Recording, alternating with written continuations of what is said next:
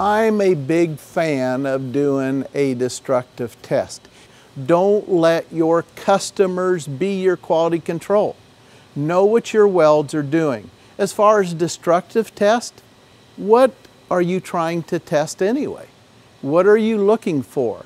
Is it diameter of the nugget that you're pulling? Is it a tensile shear strength where you're doing a pull, where you're looking for a value? Are you doing a peel test? What type of test are you doing? On a projection nut, are you doing a torque test? Test your products like they're going to be tested in the field. Because you can do a test that has nothing to do with how that part is going to be subjected to in the field. Only when you test how that product is going to be tested in real life is you're going to have a good test. Now, as far as destructive test, any time that you need to find out what that welder is doing, you should be able to do a destructive test. It doesn't have to be on the original part.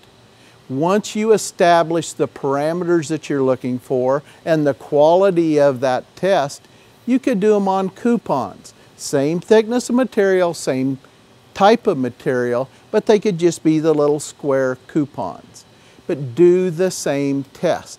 And I recommend doing the struct test on the parts at the beginning of the run, and maybe halfway through the run, and then at the end of the run.